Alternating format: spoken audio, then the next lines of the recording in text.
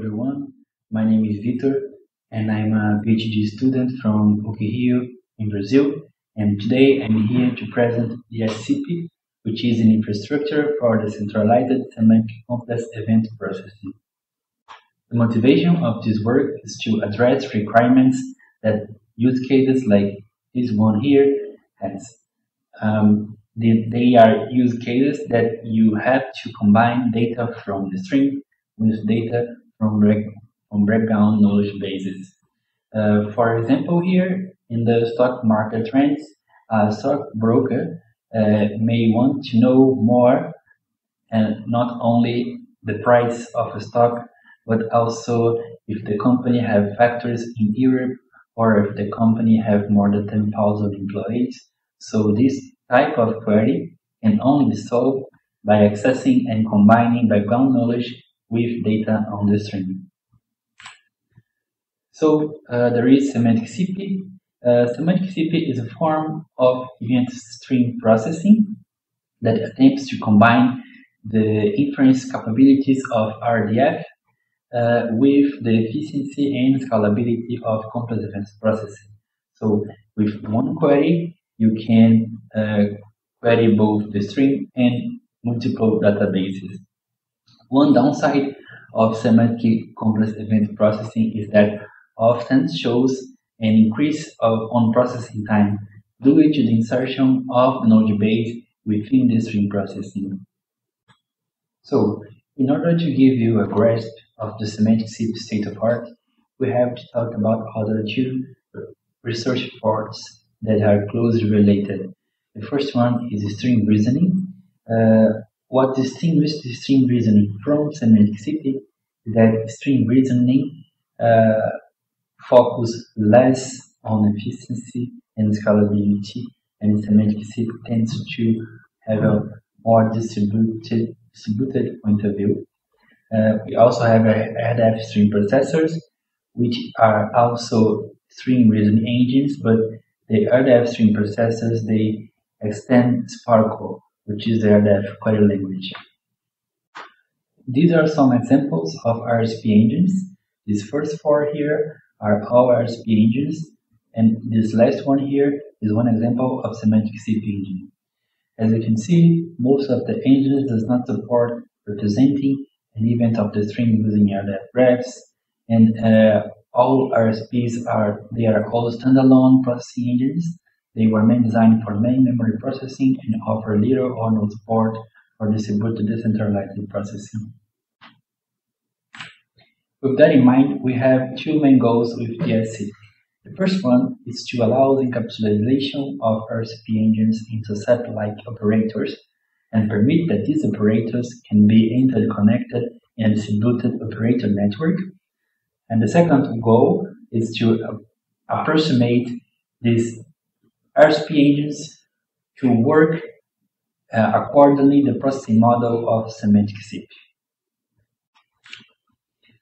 We have three research contributions. The first is that we propose here in this work a conceptual architecture for decentralized semantic CEP. The second is implementation for this conceptual architecture. And the third is an evaluation that we did with our implementation that we call DSCEP. So our conceptual architecture have three main modules. The first module is the operator module. This is the processing element of the network. It receives an RDF string and output them generating resulting strings. The second module is the client module, which is delivers the events to end users. And we have the third module here, which is the string generator. It will generate new RDF strings and publish them into the infrastructure. It is important to say that in our conceptual architecture, we can represent events on the string by using RDF triples or RDF graphs. For the implementation, we wrote the code in Java, and we also use Apache Kafka as the communication between our modules.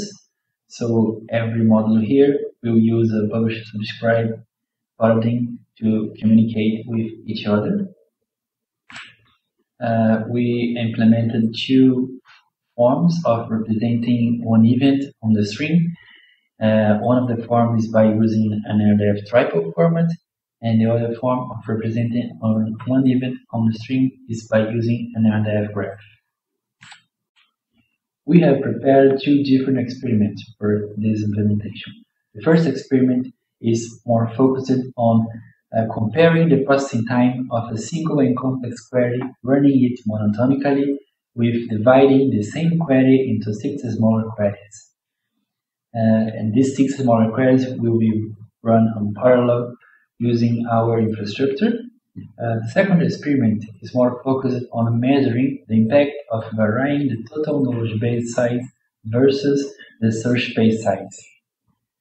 Our data stream is built with DSCEP, and this is a dataset containing annotated tweets, and each of these tweets have an entity that exists on the Wikipedia. So the Wikipedia will be our background knowledge. The query objective here is to build a new RDF graph containing all tweets from the input stream that mentions either a musical artist or a TV show, and also some aggregated statistics. Okay, we prepared two different methods to access the knowledge base. The first one is the kbfrom method, and this method is for the operator to access the knowledge base locally on it. So we previously downloaded the part of the knowledge base for the operator, so the operator can query it locally. And the second method of accessing the knowledge base is by exposing a SPARQL endpoint. So it's a centralized knowledge base this time, and our operators will query this centralized knowledge base through the SPARQL endpoint. In the experiment 1, we have on the left side here the monotonically version of the query, and here is the distributed version of the query on the right. This is the same query with the same results, but on the right, as you can see here, there is an operator network, and we managed to parallelize some parts of this monotonically query here.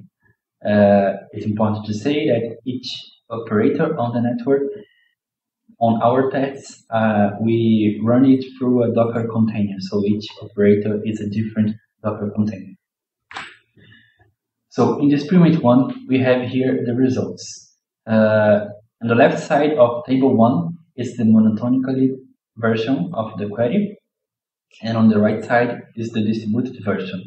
As you can see here, we managed to reduce from 117 seconds to 84.6 seconds when each operator are accessing the knowledge base locally. And when we centralize the knowledge base and our operators are accessing it through the SPARQL endpoint, we managed to reduce from 104.3 seconds to 81.3 seconds. This is the processing time per window, this average processing time per window. This is experiment 2. So the first part of the experiment 2, as expected, when we reduce the search space, we also have a decrease on the processing time. So we can see here on the yellow boxes. And I think the most interesting part of the experiment 2 is presented by this blue box here. In this case here, we fixed the search space. So this is the same search space for both both of these tests. But in the second test, we get rid of all the noise of the knowledge base. So here on the first test, it was with all the triples on the knowledge base, even with the triples that were not interested for the query. And then when we get rid of the noise of the knowledge base, we managed to decrease the processing time from 11.1 seconds to 8.5 seconds per window. So this is the related works. We have some interesting works here. We first mentioned SQL's Cloud, which is the first RSP engines to provide parallelization for one query. So with one query, we can parallelize it. The difference between this work from the DSCEP is that the DSCEP can work with multiple queries and interconnect them. The second work here is Calbemont's infrastructure. This is a very good work. It can integrate different RSP engines to make them talk with each other. One difference between this infrastructure from ours is that Calbemont's infrastructure, the operator have to access the knowledge base locally, and the other difference is that our infrastructure aims to provide some extra filters to RSP engines to help them to work accordingly at the semantic complex event processing model.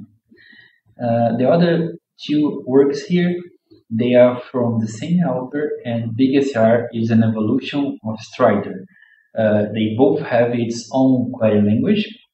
One difference between our work is that they can only access, they cannot access external knowledge bases, at least on query level. So it makes these two works not suitable for semantic complex event processing. As future work, we are planning, and we already started it, to implement experiment 1, to execute experiment 1 with Calbemont's infrastructure, compare its results to DSCEP. And the other future work that we are developing knowledge base support inside the DSCEP. So when the developer writes some code to process its own data streams, the developer could use some help with the internal knowledge base of the DSCEP. That's all for now. Thank you. Questions?